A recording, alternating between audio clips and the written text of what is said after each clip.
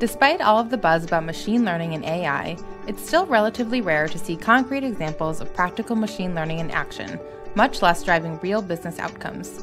In this video, we're sharing a use case of Ada, our machine learning suite in retail banking.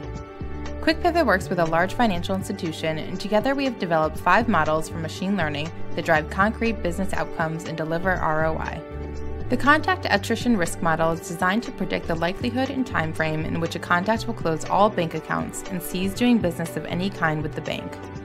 The account attrition risk model predicts if and when a client is on the verge of closing a given bank account, but would still maintain other banking accounts and services and continue doing business with the bank. The next best product model can recommend the products or services a contact is most likely to use, which is incredibly valuable when it comes to personalizing marketing offers.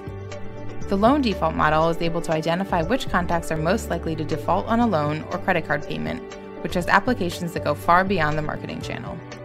The clustering model is extremely valuable for customer retention. It looks at all available data to find hidden structures and relationships and develops contact groupings for deeper analysis. With this model, a retail bank can finely tune its customer acquisition strategy and improve their chances in the race to win more business. The ultimate goal of machine learning is to produce revenue growth more efficiently and forecast more accurately. In the world of retail banking, it also has the power to enhance the overall customer experience with just-in-time communication and a personal touch. To learn more about what Ada, QuickPivot's machine learning suite, can do for your business, visit our website.